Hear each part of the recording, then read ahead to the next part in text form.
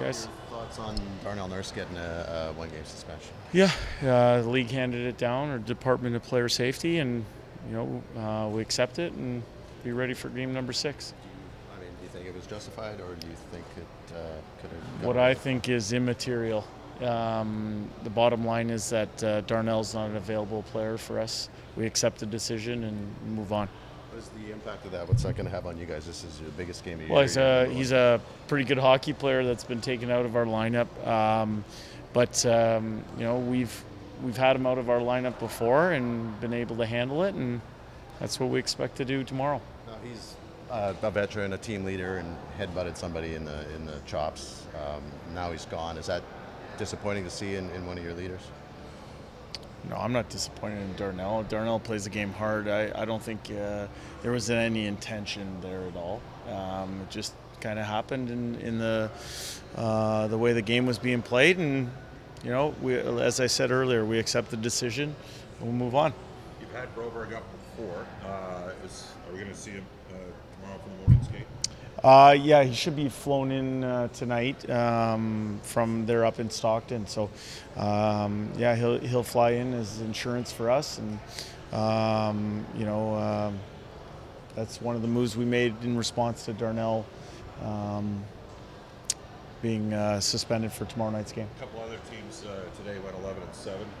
You had some success with it in the minors, and is that a possibility tomorrow? We'll see. I think towards the end of the year when Darnell was out with his injury, we went 12-6. We're comfortable with that. And Chris Russell, we know what we're getting in him.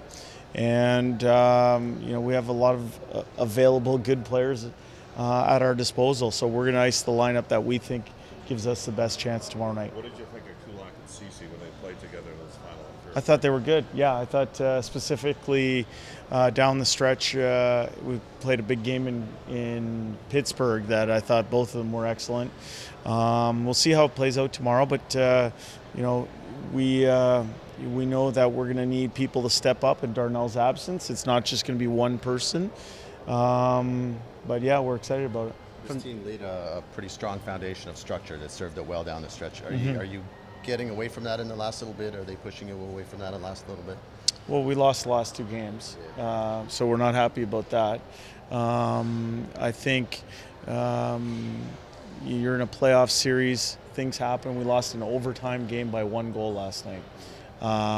That said, we scored 4 goals. That should be enough to win a game. There's some things that we can do better defensively for sure. Jay, from the highs of the comeback in the 3rd period to the low of losing early in overtime, how much will tomorrow's result come between the ears? Because you can have strategies, game plans, but you also have to have the ability to let that go. Tony, if you've heard me talk in any way in the last 3 months, you've said that, or you'd have heard me say, every day is his own day, and we want to take care of the day's business.